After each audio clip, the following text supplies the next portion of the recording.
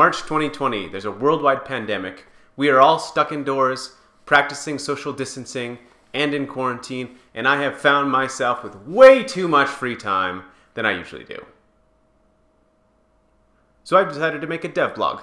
We were planning on keeping it all hush-hush and a secret, but since we're facing the next apocalypse, and we might all die from starvation or from COVID, or we might all eat each other, I was thinking, okay. But first, introductions. My name is Steven, and I'm the founder of a two-man company from Calgary, Canada called IstoInc. Isto is named after the tallest mountain in the Brooks Range in Alaska because I love mountains and I love hiking. But I'm a lot more passionate about making games. We've been making games since 2014 and previously released a game called Disjoint on the mobile app store. And now we are working on our newest game called ATRIO. Now, aside from the end of the world inspiring me to start this vlog, I wanted to share with you our progress of making this game in hopes that you can learn something, or at least find the motivation and inspiration to help you with the game you're working on. So now, let's dive in. ATRIO is a survival automation-based game. The idea is you're trapped in this world of darkness, and the only thing keeping the lights on is this power source called the Heartbox. The idea is you have to fuel the Heartbox by gathering resources and putting it into the Heartbox. And the more you upgrade it, the larger the light radius grows. And the more the light radius grows, the more world space you have to actually travel around the world and gather resources in safety. But there's a catch. There's actually a limit to the amount of resources you can gather on your own, so you have to turn to automation to gather it yourself. So we give you all these tools to build these amazing automation systems.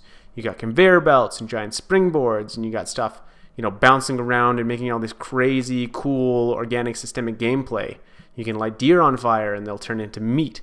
And the idea is you can really put yourself into the game and customize it to make it your own gameplay.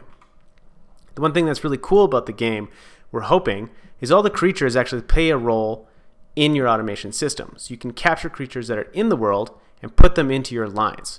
For example, these guys are called the mini deer. And what they do is they eat organic material and poop out new organic material, the same way spiders make silk. We got a whole bunch of creatures planned, and we're really hoping that this will be something unique and super fun to play. Now, we've actually been working on this game for 2 whole years already, but I'm not going to show you what we have right now because we're going to be stuck indoors for a long time and I got to milk that content for as much as possible. So instead, we're going to start all the way back to the beginning in 2018 and cover the first 6 months of development. It's February 2018, and before we start writing any code, we have to pick the right game. Because we're doing this full time, our livelihoods depend on the game being a commercial success, so we have to pick right. The first thing we need to do is decide on main criteria to find a successful game, and we came up with 4. 1, the game has to be doable. 2, the game has to have a sexy, unique art style. 3, the game has to be unique. And 4, the market has to want our game. So let's dive into the first one. Every year, Steam puts out a top sellers list of all the games from that year and categorizes them by platinum, gold, silver, and bronze based on how well they sell. We wanted to identify the trends on what genres are selling well and predict which genres would be selling well in 3 years when our game was done. So I compiled a list of all the games into a nice chart, and you can see a distinct trend. Strategy, simulation, survival, and base builders was selling great in both 2016 and in 2017. And that's how we came up with ATRIO.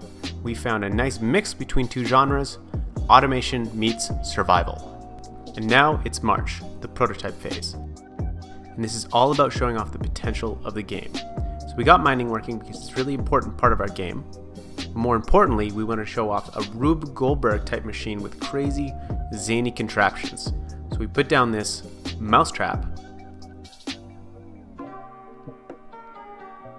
that launches the mouse into the air and bounces it along until it lands into this metal contraption like a trap. The trap is then pulled by a magnet onto these timers, and then the mouse is launched into the air and set on fire, and then turns into a piece of meat. And with that, we felt like we had enough potential in the game and we're feeling good. Now it's April and it's concept art time. Once we've proven the concept and are feeling good, I start to piece together concept art. A strong art style can really sell the game, so we have to nail it. It has to look different, it has to stand out. We decided to go with a 2.5D style, mostly because I don't know 3D, but we like to pretend it's because it's the only way to achieve a unique art style. I wanted it to look sharp, and I didn't want any blended colors. You'll notice the first 5 attempts were pretty off the mark, but I just kept going and narrowing down what I wanted by pulling pieces I liked into the next piece.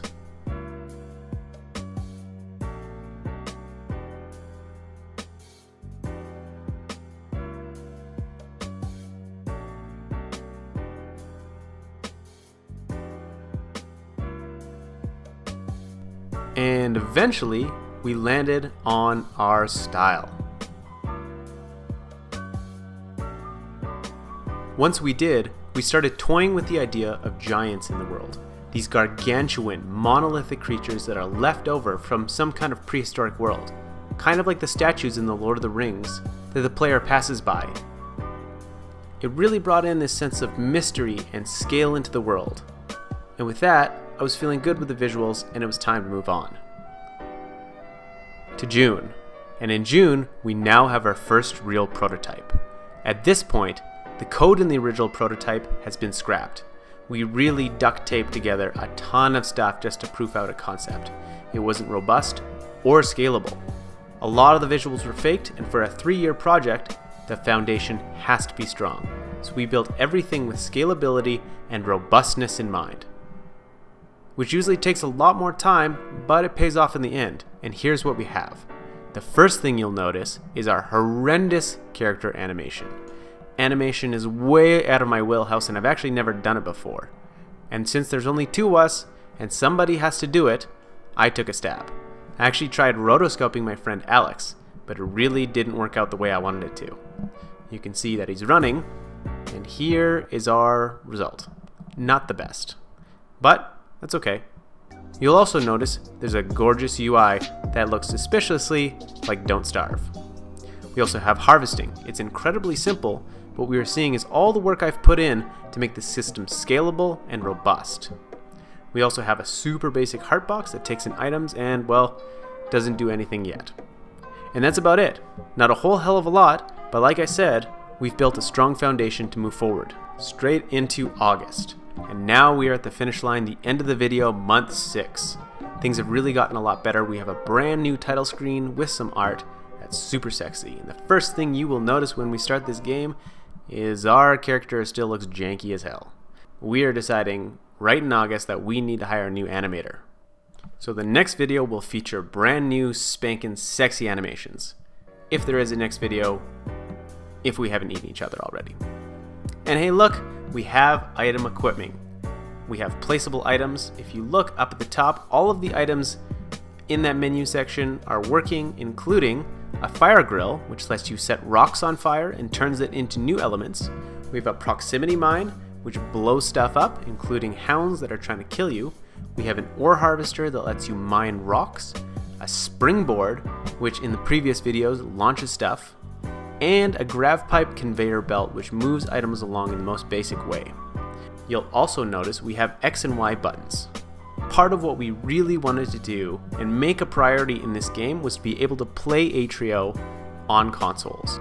So it turns out designing for a controller is a total bitch. If you want to bring controllers into your game, or at least controller support, I would highly recommend, as a tip from our lessons learned, to start designing with controller in mind, especially for the UI. What we've learned is moving from a controller designed UI to a keyboard and mouse is way easier than going back. So for this round, we implemented the entire demo to work with controllers. And now we have an assembly line that you can build, and lastly, we have creatures. They aren't doing a whole hell of a lot, and they sure aren't glamorous, but our little mini deer can run away from you. We also have our hounds, which will charge you when you enter into their territory. If you drop a proximity mine on them while they charge you, you'll temporarily stun them, and you can't do much with them. But in future builds, we should be able to drag them around when they're stunned and capture them. The last thing that is kind of a glitch is the super broken dodge animation that lets you zip around the map at lightning speed. Sadly, probably the most fun part about this demo, but that's okay. And that's it. 6 months of work in a nutshell. And that's it. 6 months of work wrapped up nicely in a nutshell. And if you're wondering, yes, the game does get a lot better. But you'll have to wait until the next video to see how we improve it. And let's be real, I'm not going anywhere, and you're not going anywhere, so you may as well subscribe to see our next video. And if you're wondering about the intro and what was going on with that, we're out of time, but I'll cover it in the next one. Peace.